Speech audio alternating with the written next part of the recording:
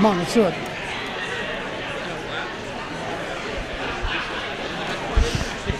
All right, this is Nick Krasny, and I'm Tron. We're here with Respectably French, and it's our great pleasure to have a quick chat with Tron Guy.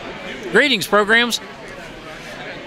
Greetings. What has been your experience at ROFLCon so far? So far, I've spent all my time talking to a bunch of very interesting people about all kinds of different things. How long have you been here so far? I got here with the parade over from the Marriott at 10. So what is it now? 11:40, something like that. It's actually about 12. Let me see. 12:19. So it seems like the show's going to be starting in about 11 minutes. Okay. So. Good. So. Yeah, no watch, obviously. So. Yeah. Even with all the techie... Even with all the techie stuff, I don't have any pockets and any place to stick things, so my iPhone is elsewhere. Now, may I ask where the power supply is for this suit of yours? There's right battery there. pack. Each armor piece has its own little battery pack. And so the reason I did it that way is so I wouldn't have to worry about hooking them together as I put it on. Now, how accurate do you think your suit is to the movie? It's plausible. There are some things that the movie, I've seen the movie costumes, and they're much more detailed. But the biggest difference, aside from that, is that all of the movie costumes had boots instead of the shoes that I'm wearing. I see. And the characters typically had a belt on, and I do not. I see. But it's not outside the limits of plausibility. I could conceivably fit in with this. Now I know you've been going on tour for a while. I'm sure plenty of people here have seen you on Jimmy Kimmel Live. Are you surprised by your fame? Very much so. I expected maybe 500 people to ever see this costume.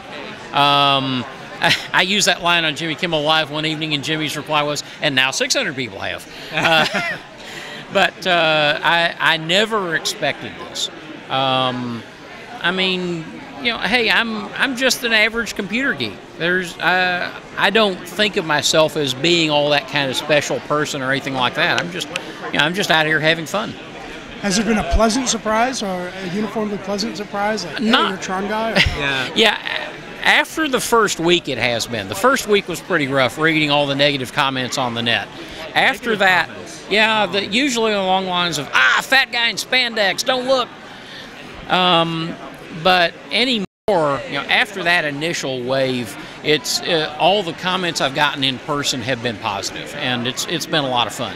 And I've met people and gone places and done things I wouldn't have been able to any other way. I see.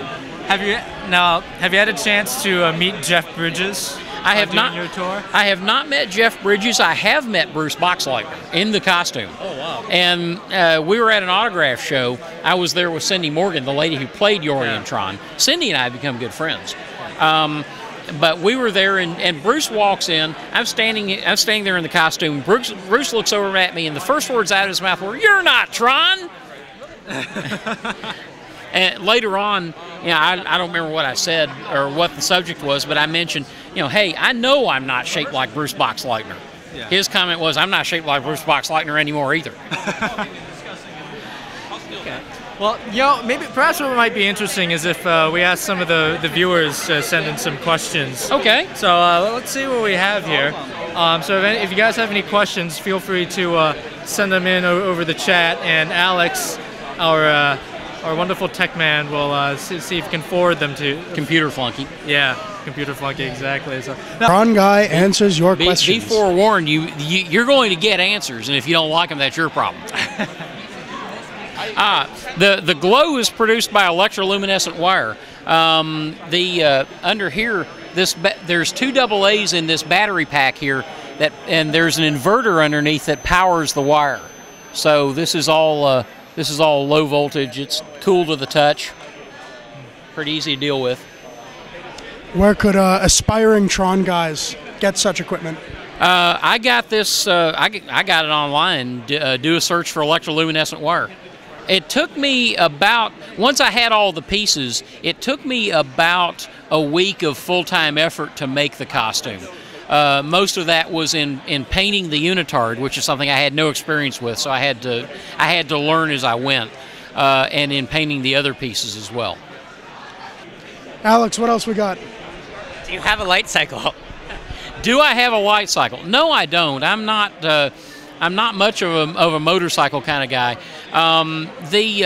As it happens, I believe that with today's technology, it would be possible to make a cycle shaped like a light cycle with the enclosure and all of that stuff. The solid jet walls are a little harder.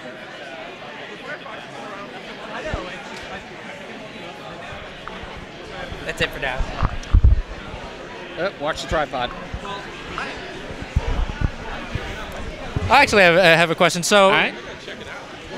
so how is work going with all this fame? Because I know you were a computer programmer prior to that. Has it changed anything? Has your manager been like wondering? Well, I'm a computer consultant, and my job involves going to different customers and installing software and helping them configure and learn to use it. Yeah.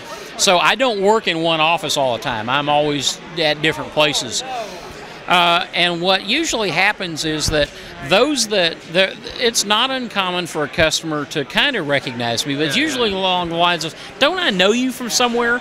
And when I tell them what you probably know me as the Tron guy, they, oh yeah, that's you. And this is without the suit, of course. Right. Yeah. No, they definitely recognize the face. Right. Once I tell them who they am, they make the connection. I see. Who they am? Did I say that? Yeah. Brain fade. Anyway, it was a pleasure, a pleasure talking with you. We're going to be conducting formal interviews later. This was sort of off the cuff, trying to find something interesting for our viewers to watch and stuff. It looks like we got to get ready here for starting up the show. So I think we'll try to put a cut. But anyway, thank you. Enjoy the show. And say hello to everyone watching. Yep. There you have it. Everybody enjoy the show. I think it's going to be fun. Okay. Well, I'll see you around.